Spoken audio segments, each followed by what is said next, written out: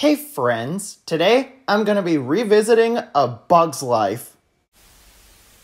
Hey, who messed with my monitor? I'm trying to make a video. That's weird, this never usually happens.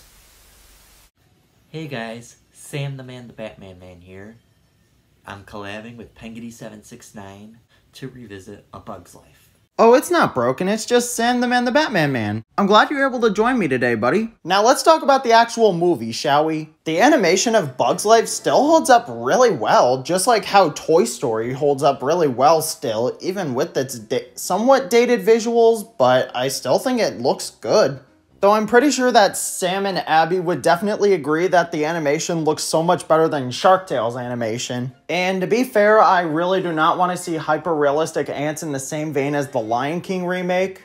Also, one thing that I really gotta compliment about the animation is the lighting. It is gorgeous for 1998. It still looks really good to this day. Yes, there are future Pixar movies that do have better lighting, but for this time, and even to this day, the lighting is just fantastic. I love how the Bug City and the circus in particular just have human objects used, and it's actually really clever and it's a cute little detail. Also, there's this shot which was referenced in Monsters, Inc.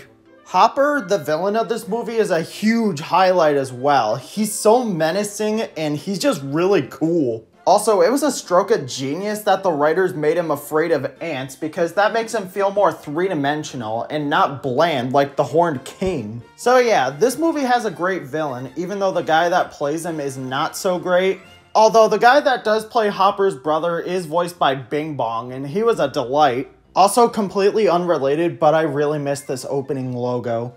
Yeah, overall, Bug's Life is still a banger movie. It's not one of Pixar's deepest or greatest movies, but it's still really good. Also Burb. Also, this movie gave us Francis, the transgender icon that we needed. Now I'm gonna pass this off to Sam. Take it away, buddy. I'm gonna give my opinion on this movie. I thought this was a pretty dang good Pixar movie on rewatch. I rewatched it recently and it still holds up. The animation's amazing, as all of Pixar movies are.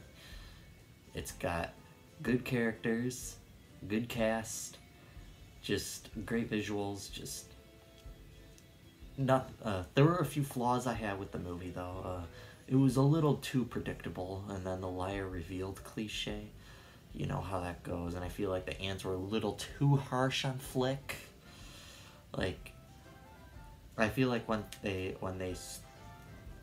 banished Flick, they kind of scrapped the idea of the bird. Like, I thought that was a little dumb, and then they wanted to just forget about Flick, but then you know that Flick's gonna come back and that they'll win the battle between the ants and the grasshoppers.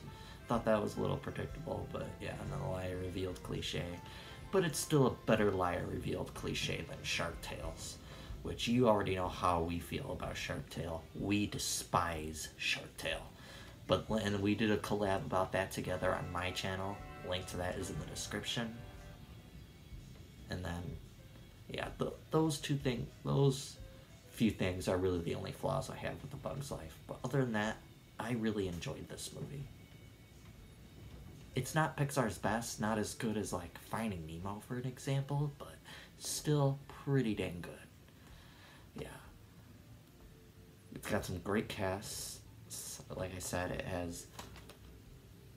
So we have Diego from Ice Age playing Francis. Yeah. He's actually played by Diego from Ice Age. And then we have Elaine from Seinfeld as Princess Ada. And then we got Joe Ranft as Heimlich. And then Kevin Spacey as Hopper. So yeah, it's got some pretty good people for a cast. Yeah. And then this DVD was actually created, this DVD was the world's first DVD created directly from the digital source.